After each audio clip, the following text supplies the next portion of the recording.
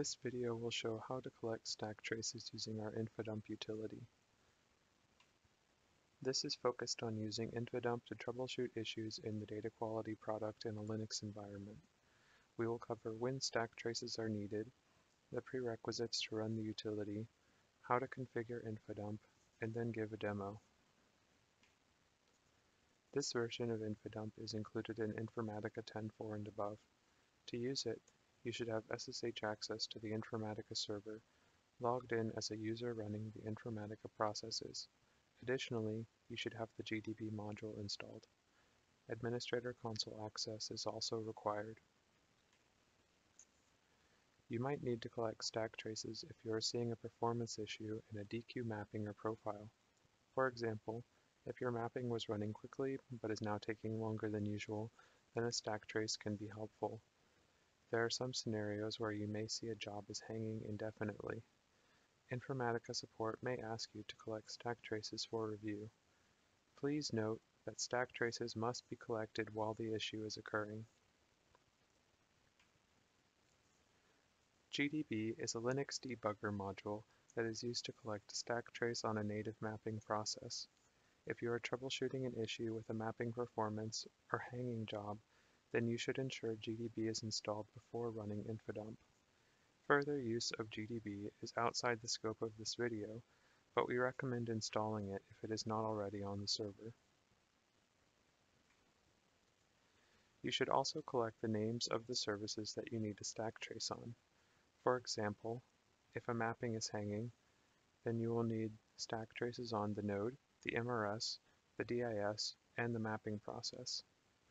Log into the Informatica admin console and take note of the MRS and DIS names as shown in the screenshot. For the node process, we will refer to it as node in the InfaDump config file. Now that we have the service names, we should edit the config.properties file. In the screenshot, I have added the InfaHome path and also the service names as they are displayed in the admin console. As mentioned before, we use node here instead of the node name. For the mapping process, you must open the mapping log for the job that is hanging and collect the process ID. Steps for this will be shown in the demo. Save and then run InfaDump as shown here. The output is saved to the temp directory by default. For the demo, I have a hanging mapping which I can see in the Admin Console Monitor tab. I will first export the mapping log from the Admin Console and search for the process ID.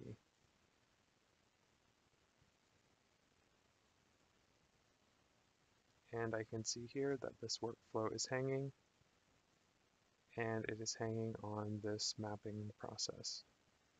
So I would export the log here. And then in the mapping log, I would search for the process ID. And I can also confirm on the server that that particular process is in fact still running.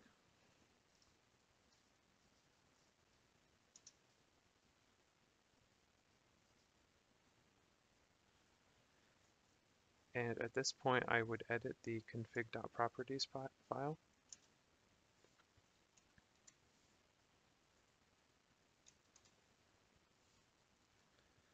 And I've already added it here.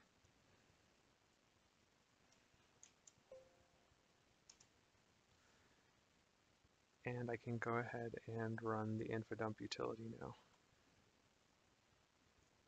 And so I have the InfaDump file, my InfaHome path, and then the relative path to config.properties.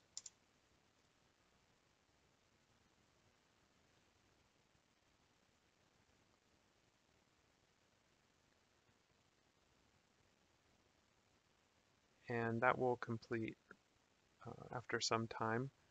We're going to go ahead and stop it here.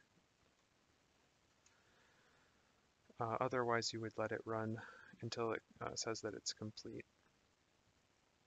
And the output is put in the temp directory. So I will just check to confirm that that is the case.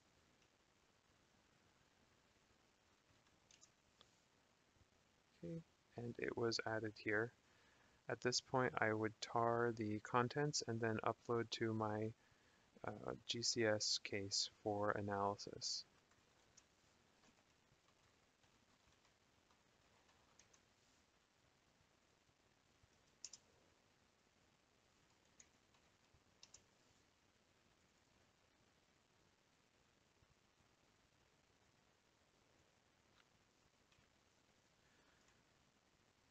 In this video, we discussed why stack traces might be needed in data quality troubleshooting.